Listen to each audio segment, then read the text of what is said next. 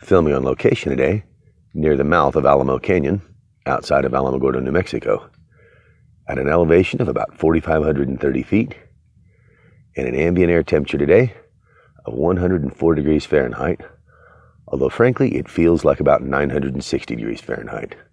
Welcome to the desert. Hi folks, Dan with High Country back at you with another video. In our continuing quest for wild food, today we're going to be discussing cactus, and more specifically, the prickly pear cactus. Now, if you're not familiar with the name, you are probably familiar with the cactus. It's been in a million Western movies and television shows and grows widely across North America. Now, the prickly pear itself, like most true cactus, grows only in the Americas. Now, that is North, Central, and South America. In North America, it's generally confined to more sandy locations. You'll see it commonly in the western deserts of New Mexico, Arizona, Texas, Nevada, Utah, places like that. But it also grows as far north as Canada and also along the East Coast in North Carolina and in the Midwest as far as Illinois. Now, it's also been transplanted to a number of places around the world as far away as Italy, Morocco, Ethiopia, and even Australia. Now, in America, it is used predominantly as an ornamental, although occasionally for food.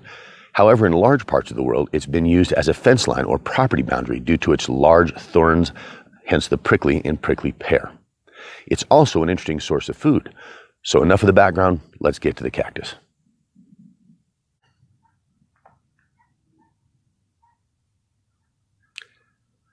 Here you see a relatively large bed of prickly pear cactus, which will help give you some information about how it got its name. The leaves of the cactus, the petals themselves, are one of the places it got its nickname of the paddle cactus. And they are also roughly pear-shaped, hence the prickly pear. The fruits that you see on the back cactus, the somewhat pinkish red fruits, are about midway through their development. And those are going to range from a yellowish orange to a burgundy or maroon, depending on where you are in the world and what species of particular prickly pear you're looking at. They were actually used in some cultures as a dye for fabric, and that's one of the reasons they were originally transported to Australia, was to establish a dye industry. Now, the cactus itself has some nutritional value. In 3.5 ounces of prickly pear, or roughly 100 grams, it's going to be about 88% water, about 10% carbohydrates, and about 1% each of fat and protein. Now, in that 100 grams of prickly pear, you'll have about 9.6 grams of carbohydrates, about half a gram of fat, about 0.7 grams of protein. Now, in terms of vitamin content, prickly pear will contain A, B6, vitamin C, niacin, and riboflavin.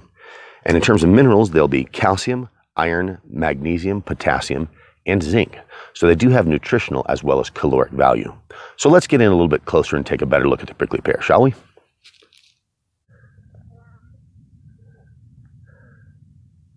I will give you a little information about how to harvest one of the petals or leaves as well, although I'm not actually going to harvest one. Quite frankly, I think the prickly pear pads are fairly terrible. I think they're mucilaginous and just not very good. And if we are down to eating prickly pear pads, it is truly a survival situation in my book, so I'm not going to waste one by cutting it off and doing nothing with it. However, if you do want to harvest one, you're simply going to use your foot or a stick or a knife to separate here at one of the joints. And it will not kill the cactus. The cactus will certainly grow back, but just separate at one of the joints, break it loose, and then stick a knife or a stick or something in the bottom. And then you'll want to hold the paddle itself over a fire is generally the easiest way to do it, and burn away the spines. Although if you're careful, you can simply use a knife to scrape away those needles. But you want to make sure you get all of them because they are bad news. They are extremely long, they'll go deep into your flesh, and they hurt quite a bit. So do be careful if you're going to harvest one. And then you can simply pan fry it, roast it, bake it, whatever you choose to do. But as I said, I think they're terrible, and I'm not going to waste a cactus by harvesting one. So let's move on to the fruits. All right, this actually had to be filmed in several stages over a period of months as the fruits developed through the spring and summer so that I could show you the evolution of these fruits and what it is exactly that you're going to be looking for. So you'll notice that right here, we have one of the early fruits. This is green, and it is developed as a fruit, but it is not yet ripe or ready to eat. And that's what they're going to look like in stage 1 so that you know what you're looking for. Now here is stage 2. You'll notice the fruit looks very similar, but it is turning pink. That it means it is getting close to ripe and close to ready to eat. So that's the second stage. That's what you'll be looking for in, say, early to mid-summer. Now here's the third stage. you'll notice that it's a bright maroon or burgundy color, and that is when they are actually ready to eat. They are ripe and ready to take home with you. So we'll harvest a couple of these, get out of this blazing desert sun, and go back somewhere that's a little more hospitable. Now here's a little aside. It's not directly related to the prickly pear as food, but it may be beneficial to you in a survival situation. I'm not sure this will show up on camera, but the top of these are concave. They're indented, the top of these fruits. We did have a small rainstorm last night, and in the top of this, there are a few drops of water. Now, it's not going to be very much, but there are quite literally thousands of these fruits out here available. Collectively, it adds up to quite a bit of water, and it's water that you don't have to go and hunt for. So that's something to keep in mind if you're out here harvesting prickly pear fruits. Now, I guess I should probably show you how to harvest as well. I believe I said in an earlier video, multi-tools are a handy thing to have, and here's one of the reasons why. These are cactus or spiny, and there are thousands of tiny little thorns on these fruits themselves known as glochids. They'll get into your skin, and you definitely don't want those in your skin. You certainly don't want them in your mouth and lips. I'll show you how to get rid of those later. But here's the easy way to harvest these. Just reach out, grab them with your multi-tool, break them right off. And let's see if I can show this now. There's that couple of drops of water laying in the top. So, something to keep in mind. All right, let's prepare our cactus fruit for eating. Now, everywhere you see one of these little white spots is where the glochids are. Remember the miniature needles I was telling you about, the glochids? That's where they spring from. Now, there's a couple of ways to get rid of these. You can burn them off, which is the easiest way. You can scrape them off, which is a little bit tedious, or you can try and peel the fruit.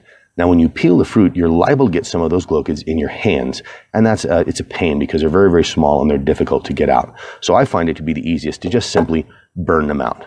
So what I like to do is just take a plain old cigarette lighter and just burn them. Now remember, you're not trying to cook the fruit, you're just trying to burn the glochids off. So just give it a good cooking everywhere there's one of those white spots, and cook those glochids off. And that's going to be all there is to it.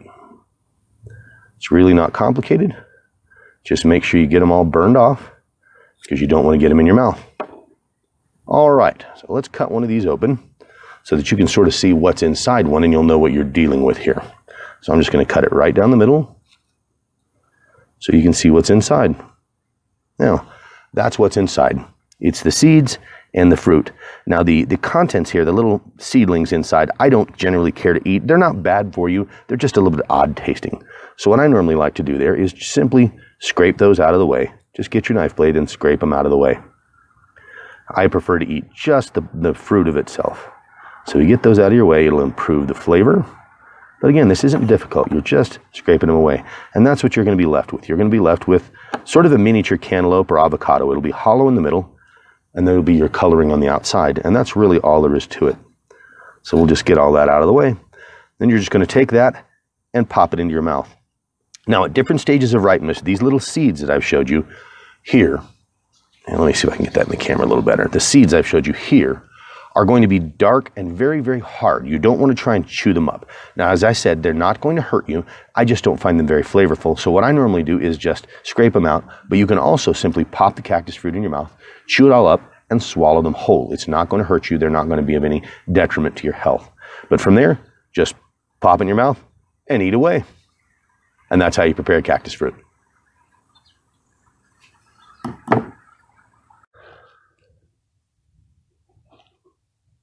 Well, folks, that's our episode on prickly pear cactus. I hope you've taken a little something away from it. Again, if you need to cook one of the prickly pear pads itself, just break one loose from the stalk, impale it on a stick, and then burn it over a fire till the spines are gone. As I said, I'm not going to waste one because I think they're terrible.